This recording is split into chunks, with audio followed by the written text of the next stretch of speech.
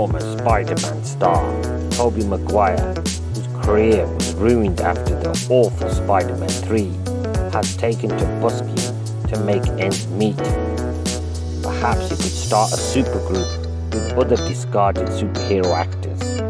How about former Penguin Danny DeVito on lead guitar and vocals? Former Blade star Wesley Snipes on bass? Or the old Catwoman Halle Berry on keyboard? They could call themselves the Super Bastards.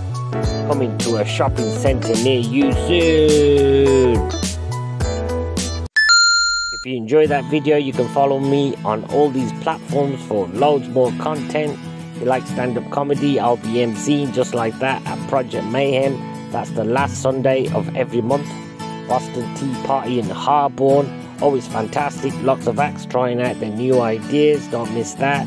If you want more comedy, 3rd of October for Birmingham Comedy Festival, I'll be performing with these brilliant acts. If you like scary, sinister stories, I've got 2 books on Amazon Kindle.